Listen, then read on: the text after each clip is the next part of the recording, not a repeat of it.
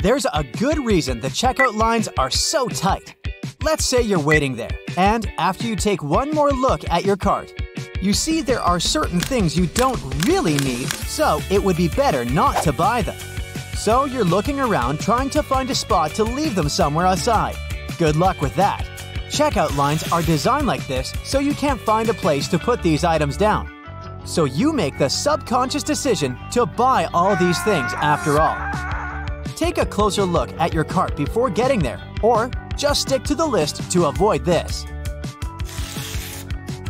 Also, the checkout line is probably the most tempting part of the supermarket. All those candies, shiny magazines, gums, and cool gadgets are there to grab your attention while you're patiently waiting your turn. Many people just automatically grab something from there while waiting, even though they weren't planning to buy it in the first place. Have you ever seen someone in front of the supermarket washing the shopping carts? Of course not, because no one does it. Yup, shopping carts are really filthy. So many people touch them during just one day, let alone this whole time they have been in the store. It would be good to wash your hands every time after shopping, or you can wipe the handle down before using it. You'll see some stores have wipes right next to the entrance. Spraying water makes fruits and vegetables look pretty. Plus, it adds weight to them, so you might end up paying more for them. These are the two actual reasons why workers spray them with water. No one does it to keep them fresh. Plus, spraying water won't keep fruit and vegetables fresh. It will just make them rot more quickly. Spraying water on them or not, wash all the fresh fruits and vegetables you buy. You know how you sometimes like to pick up a pear or a peach to see if they're ripe enough and put them back down if not? Well, you're not the only one who thought of that, so stick to washing your hands every single time you come back from the store. Check out the packages of fruits, vegetables, and meat you're buying. Even though you have to be prepared, you won't be able to see everything that's inside. One Reddit user took a picture of bacon so others can see what the visible slice looks like versus the rest of those packed in a way you can't see them well. Another user shared an interesting trick to help them feel how much meat a pack of bacon actually has. And this only works at low temperatures. So the fatty bits become stiffer before the meat does when the bacon is cold enough. That way, if you pick a cold pack of bacon that's kinda stiff and hard to bend, you have one full of fat. If you feel it's kinda squishy and you're able to fold it in half relatively easy, it means there's more meat and less fat. Here's one more interesting Reddit catch. It's not a hack supermarkets use, it's more like a bonus on your vegetables. A whole new ecosystem on your veggies. It's for those situations when you want some extra flavors, but are running out of ideas. Fish you buy in supermarkets is often mislabeled. When it comes to meat, it's pretty lax with testing because you can tell the difference between, let's say, pork and beef relatively easily. But it's harder to do it with fish. Some studies showed that 1/3 of all fish on the market is not labeled properly. That means some expensive pieces such as salmon are replaced by other fish that look similar. The majority of that counterfeit fish is safe to eat, but there are some of it, such as snake mackerel, that can cause not-so-pleasant stomach issues. Don't trust expiration dates so blindly either. Of course, there's a certain number of weeks milk can remain good after packaging. But supermarket meat departments are a different story. They do their labeling there with their own devices, which means regulations are not that strict. In other words, if an item is about to expire, but it still looks good, supermarkets can simply put a new label on it. That means they can extend the expiration date for a couple of days, sometimes even more than a week. If possible, look for the food at the time when it first comes to the shelves, or find some trusted butcher nearby. But if you stumble upon meat or something else that's about to expire or has already passed the due date, you can negotiate for a better price. Just show the product to the staff, and in most cases, they'll be willing to lower the price. They'll probably have to put it on the discount anyway, so this way, it's just easier for them and better for you. So always check the expiration date. Pay attention to this because supermarkets mostly won't get shut down after they fail an inspection. Inspections are way more focused on restaurants, so you're more likely to hear a restaurant closed because they fail health standards rather than a grocery store. So going to a small local bakery instead of buying supermarket bread and generally trying smaller local businesses might not be a bad idea. These guys usually care a lot about their reputation. This hack grocery stores use is not so gross, but it's still worth knowing. They mostly place expensive stuff at eye level. Most of the population is right-handed, so most of us do the same movement reaching for stuff we want to buy. So things that will bring supermarkets the most profit are right there, at eye level, front and center. Sometimes there will even be some additional colorful markups on these more expensive products that will make you buy them before even checking the others. So, look to the side and look up to find better deals. Don't just grab the first thing that gets into your visual field. Also, things that are geared towards kids are placed a little bit lower, so they're at eye level too. One Redditor shared a photo from one supermarket where they had to cut out the bottom of laundry baskets so shoplifters don't fill them up and walk out. Another commentator said this is just a display version. That way, if you want to make a purchase, employees will go to the back room and send the basket to the registers for when you're ready to pay. It feels so exciting when you're going through those colorful newspaper inserts with special discounts. But they don't make these to save you money. Their main purpose is to make you buy things you don't really need, but you'll get them anyway because you believe they're on sale. Double-check all the coupons you're about to use. Sometimes the special price they advertise is the same as the regular price without the coupon. Bulk buying deals might sound great at first, but they can be a trap. First, the price difference between individual products and those in bulk doesn't have to be that big, and you might end up buying way more stuff than you need. That means that either you'll buy too much, so the items might go bad before you have a chance to use them, or you might eat and drink way more than you usually would. And neither of these options sounds good, and it's definitely not saving money. For example, one Reddit user noticed there's a pack of 4 blades instead of 5, even though the price is the same and they haven't even changed the packaging. Check the prices of packages considering their weights too. One Redditor shared a photo of their catch, which might be tasty, but also quite expensive considering the size of the package. They usually shop for groceries online, and since this week was pretty stressful, they were tired and didn't check how tiny this block of cheese was. Well, it's a nice Sunday afternoon and you're shopping at your regular grocery store when you stumble upon a bloated package in the fresh produce aisle.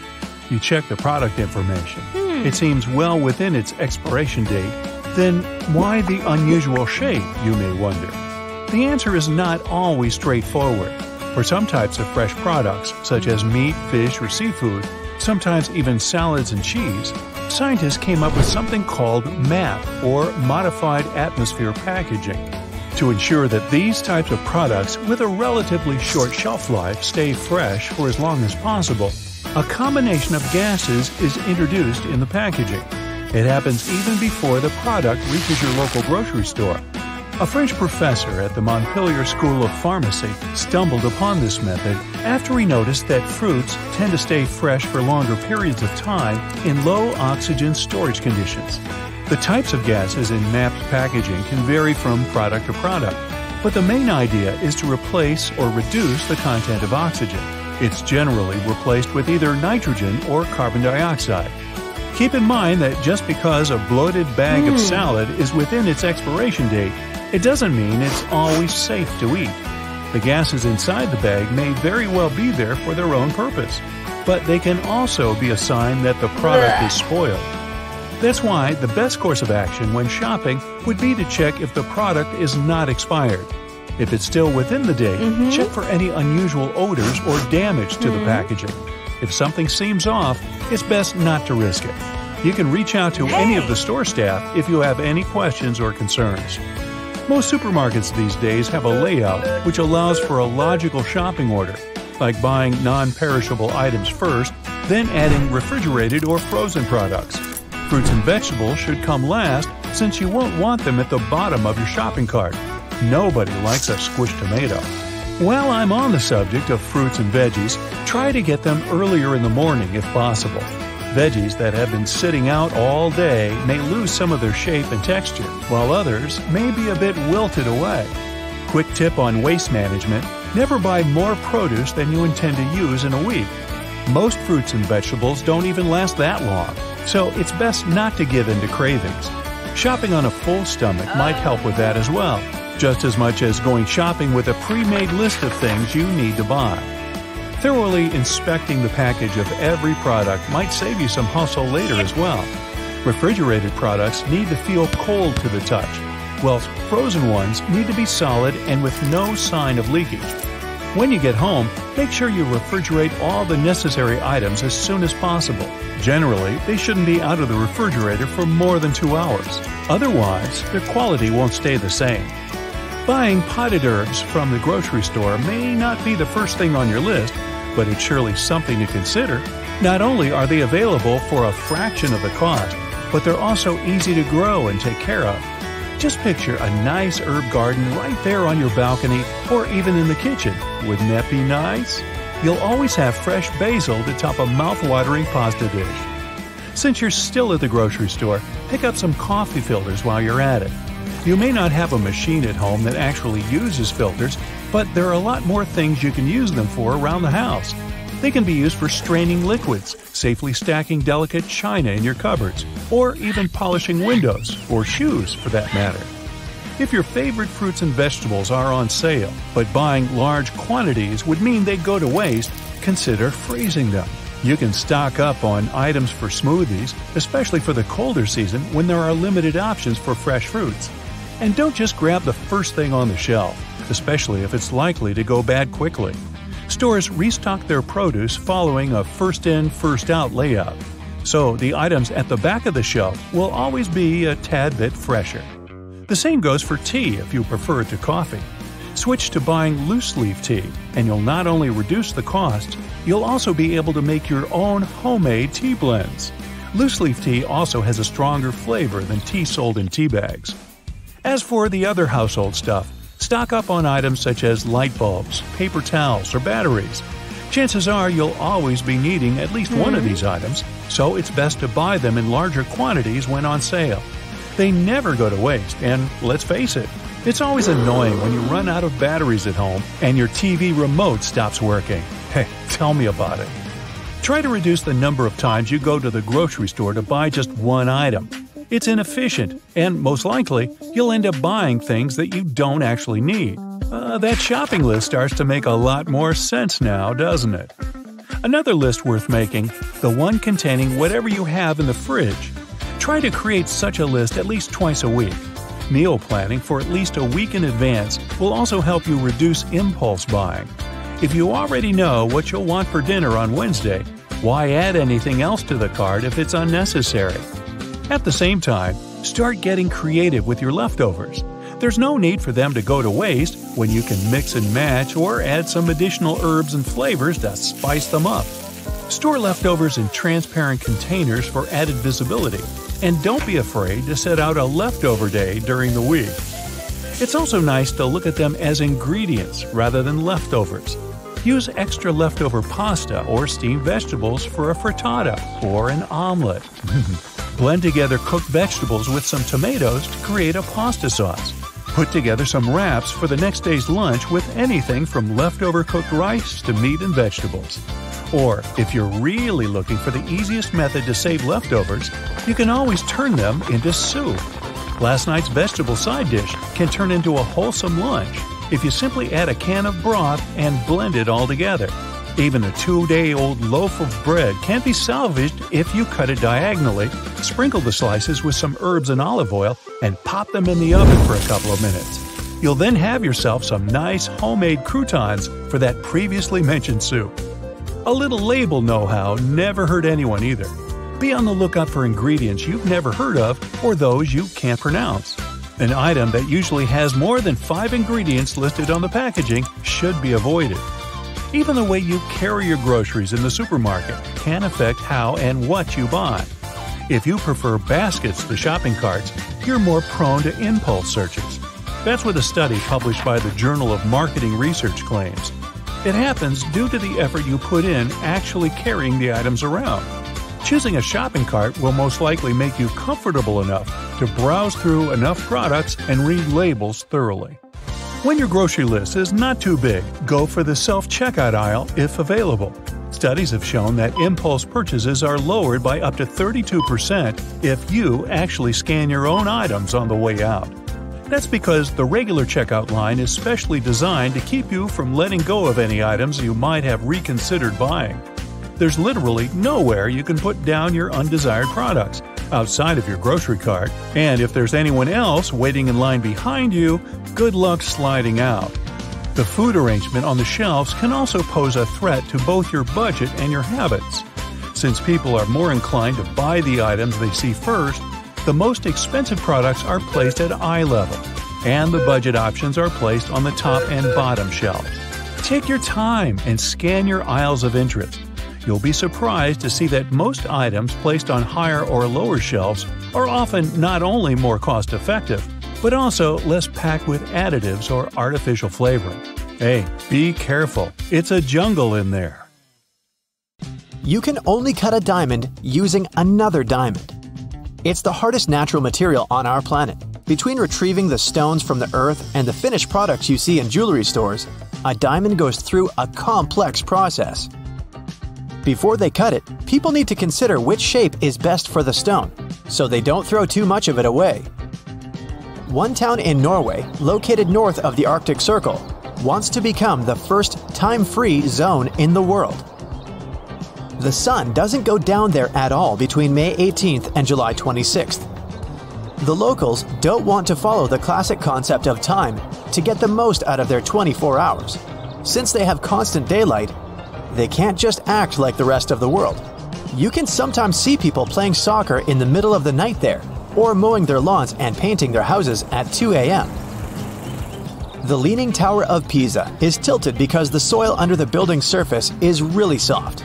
This was probably frustrating for the people who constructed it, but they eventually figured out the soft soil is part of the reason why the tower is safer from earthquakes. Because of the softness of the soil and the tower's stiffness and height, the tower doesn't resonate with earthquake vibrations. So the reason the tower is tilted is exactly why it's still standing, even in such an unusual position. You don't actually see pitch black in a pitch black room. It's a specific phenomenon where you see dark light, or as people also refer to it, brain gray. It's a dark gray background many people see in the absence of light, and some even call it visual noise, since it's like an ever-changing field of small black and white dots. Watermelon is definitely one of the most refreshing and hydrating fruits, especially during hot summer days. But if you try some watermelon-flavored candies like gummy or hard candies, they're usually either mouth-puckeringly sour or very, very sweet. They aren't at all like the actual watermelon. It's basically impossible to replicate the great taste in the overly acidic-tasting watermelon candy. That's because its main chemical compounds are rare, and watermelon flavoring uses blends of cheap synthetic artificial flavors. Making high-quality realistic flavoring for candies and juices is possible, but would cost businesses a lot. Some people love the fake watermelon flavor, but most stick to their perception of how that fruity taste should be, and are not fans of it. Why is there an expiration date on a water bottle? Of course, water doesn't go bad, just like salt or sugar. But even though water doesn't go bad, the plastic bottle does. When it starts expiring, it leaches chemicals into the water. It won't make the water toxic, but it can change its taste, so you might not get the mountain spring fresh water you expected. Another reason for the expiration date on bottled water is there's a rule all consumable food products, including water, need to have an expiration date. Also, many companies that produce these bottles use the same machines for bottling sodas and some other beverages, and these do expire. So it's way easier to just put a stamp on all bottles. whether necessary or not, than to buy new special machines just for bottles of water. How come identical twins don't have identical fingerprints? The pattern of ridges on your fingers is unique and stays the same throughout your whole life, which is why fingerprints are a valid feature when it comes to identification. Two people could be sharing identical fingerprints, but the chances here are less than 1 in 64 billion. Identical twins have slightly different fingerprints because the patterns are affected by both environmental factors during prenatal development and genetics. Fingerprints are not just something that's unique to humans. Gorillas and chimpanzees have fine ridges on their fingertips too. They also seem to be unique to individuals, so we all probably inherited this from a common ancestor. Why does a green screen come in green and not some other color? When you film someone in front of a green screen, it's a technique known as chroma keying. The green color gets digitally filtered out so that you can replace it with any footage you want to add. If the subject you're filming is wearing something green, the background image fills that in as well. That's why it gives the impression the person you're filming has holes in them.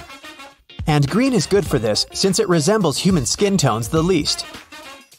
Why do you feel dizzy after spinning? There are hairs lining the sides of tiny tubes filled with fluids that are located in your inner ear. When you move your head, these hairs detect acceleration, which means a change in the speed of a certain object. If you spin for long enough, your brain can't deal with the constant turn signals from your ear, and the way it adjusts is to zero them out. At the moment you stop, your ears report zero turning correctly, but your brain is still in the mode where it actively cancels this out. It actually thinks that you have now started spinning in the opposite direction. So, how can ice skaters do all those amazing things on the ice and not feel dizzy? When doing a pirouette, they lock their eyes on a fixed point and keep it that way. They whip their head around really fast when they're not able to twist their neck further. Their spins are really fast, so they gradually train to overcome the feeling of dizziness and learn how to keep their eyes horizontal. That way, the view is spinning around one axis only. Neutron stars aren't that heavy, they're just really dense. So dense that just 1 teaspoon of a neutron star would weigh 1 billion tons. They are the densest and the smallest type of star we know of. Imagine squeezing 1.4 times the mass of our Sun into a sphere no bigger than 6 miles across. They're dense because of the way they form. The balance between an outward pressure process in its core and the gravitational force that tries to contact a star hold it together. When a star loses its supply of fuel, gravity wins, contracts the star, and eventually makes it collapse. When stars between 8 to 20 masses of the Sun collapse, this squeezes their core to be super dense. Their outer layers rebound and bam! Here's a supernova. It leaves behind an extremely dense neutron star. If a star has 20 solar masses or even more, the core doesn't collapse into a neutron star, but into a black hole instead. When you spend a day at the beach playing volleyball, swimming, or doing some other physical activities, you expect to be exhausted. But even when you spend a whole day just chilling around, you'll probably end up just as sleepy. Your body still gets very tired because it's doing a lot, even though you can't see it. First, it's always working to maintain your internal temperature. When it's hot outside, it requires way more effort, and your body cools off in a way it dilates your blood vessels. This boosts blood flow and helps your blood get closer to your skin. Over there, it can offload excess heat. That's also why some people blush when they're hot. You sweat more when it's hot outside, again, to cool down. And your metabolic and heart rate both increase, so you lose a lot of energy even when you're just lounging around at the beach. Why do animals have differently shaped pupils? The pupil is a hole in the iris of your eye that lets light pass through the retina. The iris muscles change the size of the pupil, which affects the amount of light that passes through. Because our muscles are placed in a ring that contracts equally towards the center, our pupils are round. This brings certain benefits. It provides consistent focus over the whole field of view. But circular pupils are unable to constrict as tightly as some other shapes of pupils. Animals that hunt or are prey to bigger animals evolve to have big, sensitive eyes at night. Bright daylight is just overwhelming for them. That's why they have an extra set of muscles that pull the pupil into a narrow slit shape in daily light. Predatory animals have vertical slit pupils, like many snakes and cats. Such pupils help them to have sharper focus across the horizontal field of view and determine better how far their prey actually is. Animals with horizontal slit pupils like sheep and horses don't have sharp focus at the right and left edges, but they have wider peripheral vision. That way, they can spot predators coming after them a lot better.